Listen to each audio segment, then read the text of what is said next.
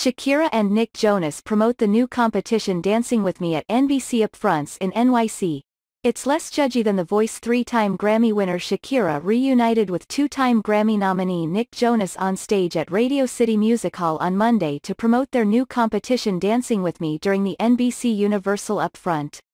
The Colombian 45-year-old and Liza Kosciuszko created the TikTok-inspired 8-episode series, premiering May 31st on NBC, where they serve as saviors, alongside the 29-year-old New Jersey boy.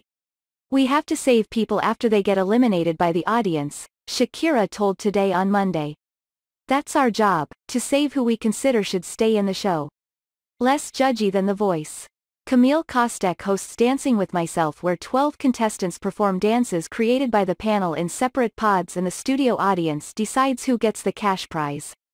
"The show is not about virtuosity. I think it's about people expressing their passion for dancing and their love of dance," the Te Felicito songstress clarified. "You don't have to be an expert, and most of them aren't. There are kids, there are doctors and teachers. We've had construction workers, pilots, and a lot of dentists.